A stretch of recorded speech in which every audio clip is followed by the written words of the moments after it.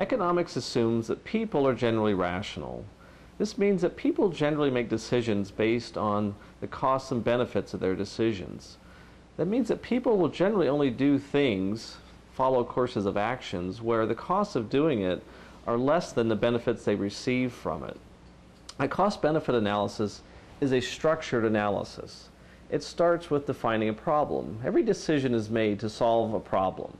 For instance, you wake up and you're hungry. It's a problem we all have to solve every morning. The next step is to define your objectives. How are you going to define what solving the problem means? There are many different ways to solve hunger in the morning. It might be to have breakfast, obviously. So once you define the objective, I need to eat breakfast, you need to consider various alternatives. There are many different things you can have for breakfast. You might think about high fiber, you might think about bacon and eggs, you might think about bourbon and Cheerios. The next step then is consider constraints. Even though a certain alternative course of action may seem like the best one to you at the time and may make sense in a logical basis, you realize that there are often moral, social, political limitations on your actions. For instance, when you realize that after your bourbon breakfast that those kids aren't going to drive themselves to school, you have to think out there's probably a better way to go about doing this. So the next step then is to quantify your choice of action, to try to specify the costs and benefits of that action. This may sound easier than it really is, because there are two kinds of costs and benefits, explicit and implicit. Explicit costs and benefits are those that are easily observable. In economics, these are often costs and benefits that are measured with money. With money changes hands, we have a very explicit, very measurable benefit and or cost. The tricky part are implicit costs and benefits. The cost of different actions may be things that there is no monetary consequence to. Very hard to measure that thing. The impression you leave with the children and the neighbors after your bourbon breakfast is kind of hard to measure in monetary terms, but it's something you need to take into account when you're explaining yourself later on. The last step in an analysis is to consider opportunity costs. What were you giving up by following that course of action?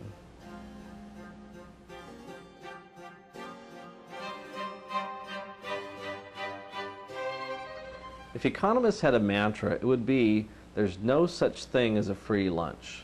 Every decision we make carries a cost, even if it's not apparent.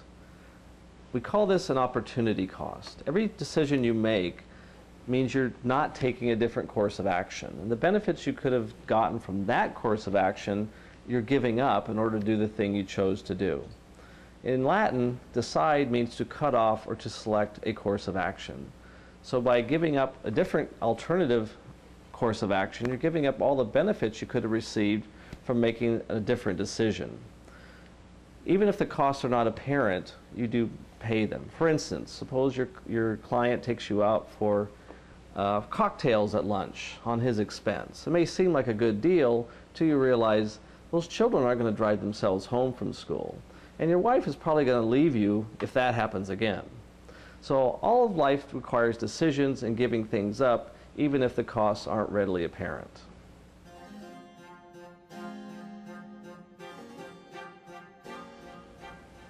Even though a cost-benefit analysis seems like a fairly straightforward process, it's actually harder than it sounds in many cases.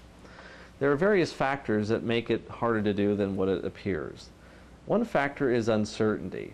Most of our decisions are made based on looking at the past and how things played out and assuming that once we make a decision, things will play out in the future much the same way they have before. This is not always true. Quite often the future doesn't duplicate the past. Things don't end up turning out the same way they did in the past, even though that's what we believed to begin with. And we're sometimes uncertain about the past. We don't truly know exactly what happened in history in all cases. And so sometimes we can make wrong assumptions about how things are going to play out because we didn't really understand how they actually worked before. Another factor is discounting. Many times we're faced with decisions where we must bear a cost now that gives us a benefit later on. Or conversely, we can take a course of action where we get a benefit right away but pay for it down the road. So whenever we're faced with this kind of separation between when we pay the costs and when we enjoy the benefits, we have to have some way to discount the value of the cost through time. different people have different ways of discounting those things that can lead to reaching different conclusions. For many decisions in life, we like to buy insurance, but insurance entails a moral hazard.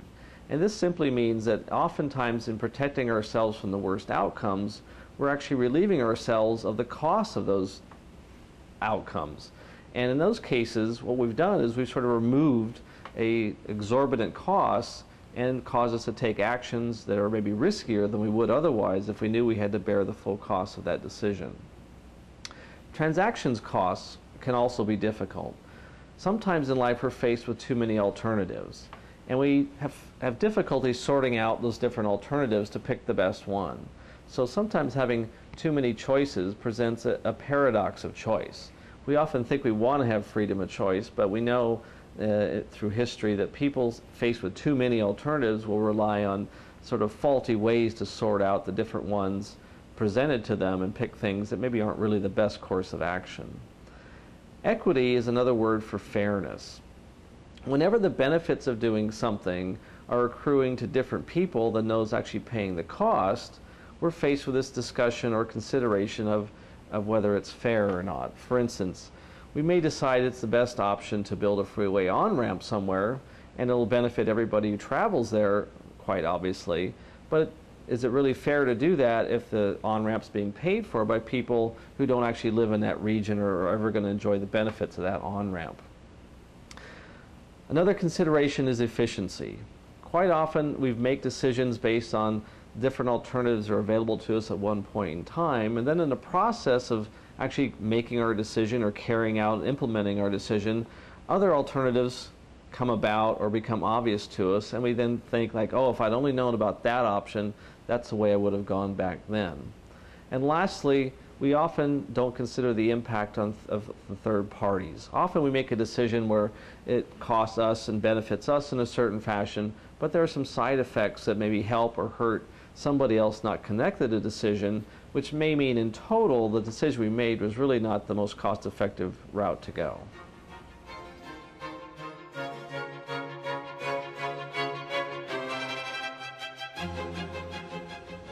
We can reach several conclusions based on our consideration of the use of cost-benefit analysis. In the first case, we realize that everybody likes to avoid costs. The best decisions we can make are ones where we get the benefits and somebody else pays the price. But accountability matters. In a perfect world, everybody should bear the responsibility for their actions. In other words, you should pay the cost for your actions if you're going to reap the benefits. If not, you'll make decisions that are risky, too costly, and inefficient. Considering the fact that people do generally use a rational cost-benefit system to make decisions, it means that people generally will respond to incentives. You can discourage behavior by raising the cost of these decisions and lowering the benefits. Or, conversely, you can encourage people to take a certain course of action by lowering the costs or raising the benefits. Life has uncertainties, though, and many people with the best of intentions and the best of analysis can still make mistakes. The bottom line is, though, people are generally predictable.